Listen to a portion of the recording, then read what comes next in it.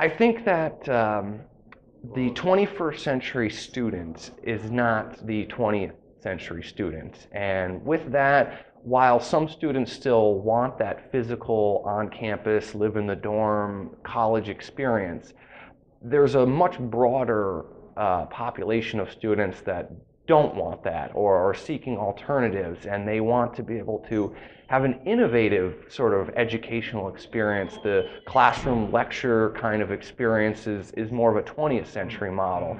And in this 21st century model, whether it's blended or it's fully online, whether it's using MOOCs, there's a variety of different kinds of innovative ways that online learning is changing the experience of learning and changing the experience of education, and that students want to be part of that change and that innovation, and they connect with each other differently.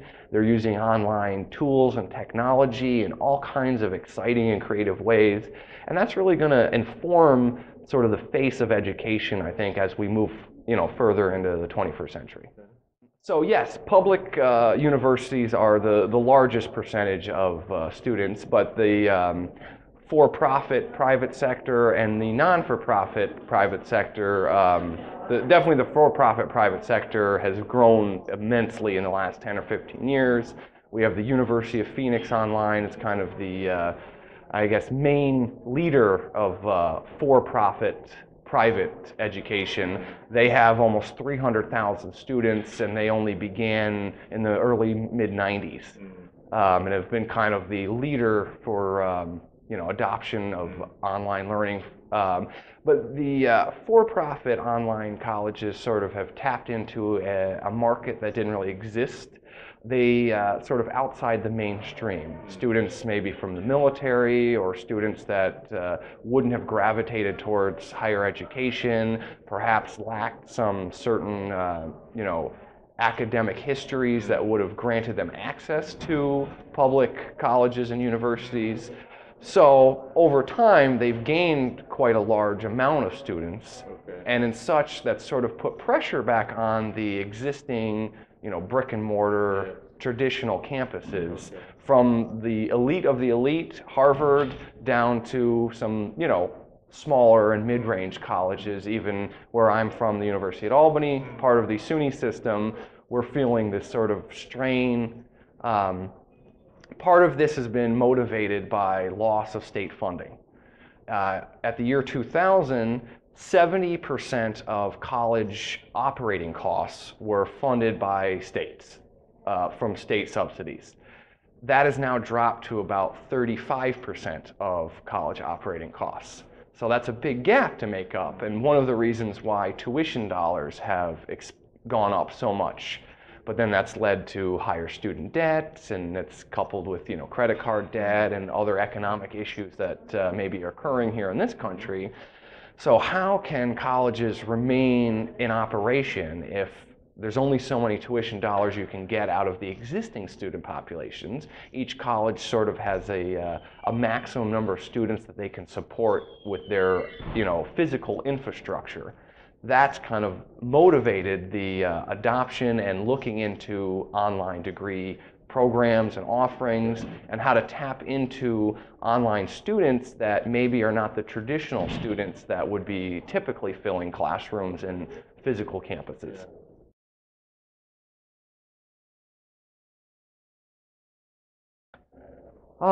We'd like to look at maybe percentages of exclusively online students in comparison to all students at those colleges, looking at maybe over a few years of more data, what are the revenue streams that those exclusively online programs are bringing in, and has the disruption continued in terms of other colleges having to consolidate, close, loss of programming?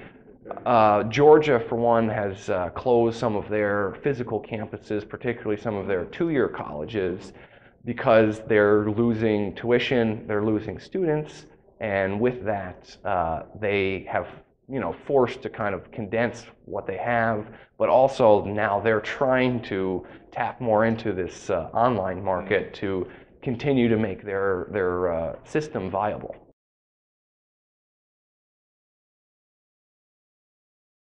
So the purpose of our research was to try to explain what's happening in the higher education systems in the United States. Online learning is sort of a new impetus.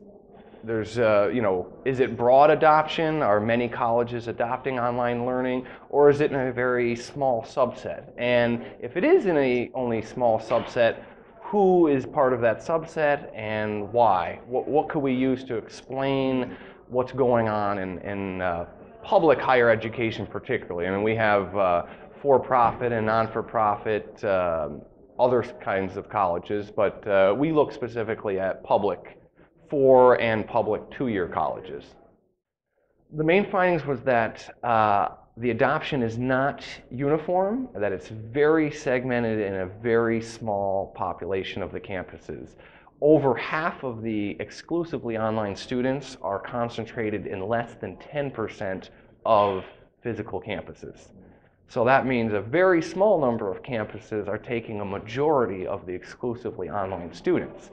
Now those programs are known, are marketed, word of mouth spreads, other people understand that these are, wow, I can get a degree from the University of Florida, but I can be in Albany, New York, or I can get a degree from University of, Arizona State University, a large public university, and I could be in Colorado or Wyoming or anywhere. Yeah. And it wasn't just these sort of for-profit private colleges that were offering these, national programs. Now these are known, recognized, established public four-year institutions that are seeking these non-traditional students. Well, I don't think that this knowledge, this information that we presented as sort of an initial finding is known as much as it could or should be in terms of colleges, and perhaps not understanding how concentrated the students are in these specific institutions. The other campuses aren't having as much reflection upon, wow, we're losing all of these students, where are they going, and what's going to happen to us? Are we going to be viable in 10 years? What programs are we offering that students are going to continue to come here when they can get those same programs from a larger existing public institution for maybe 75% of the cost because it's exclusively online. And I don't have to drive. I don't have to spend time in the car commuting. I can do the work at night or early in the morning whenever it's convenient based on your work schedule.